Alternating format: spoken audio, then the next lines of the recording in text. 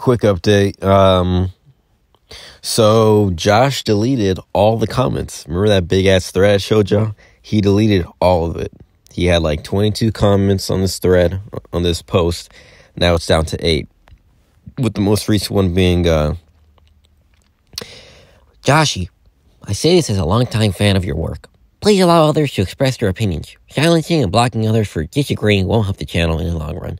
Keep up the great content. Yeah, like, this isn't a good look. He,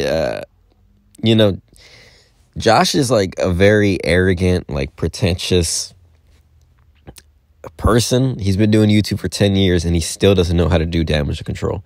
You would think somebody as inflammatory as Josh will actually know how to fucking handle criticism, but he doesn't. He's a pussy. Like, what else can you say? He's an actual bitch. Like, he's scared of like addressing shit. He just rather delete shit. You know what I mean? Because he doesn't have the balls or integrity to actually admit when he's wrong or face criticism. He'd rather just run away and just pretend like it doesn't exist. He's blocked me. I can't comment. I checked. I commented, and then I used another account. Like, if I comment right now, like, Josh is gay or something, right?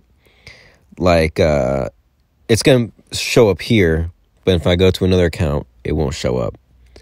And it's not because I called him gay. Like, I commented something normal, and it still didn't appear. So I'm blocked from him, or shadow banned, or whatever the fuck. So, yeah. But, he can't censor this, my YouTube. I guess he could, actually. I don't know. Point is, yeah, if you like this shit, because I'm still making these videos, and I'm going to keep y'all updated, subscribe and share to everybody.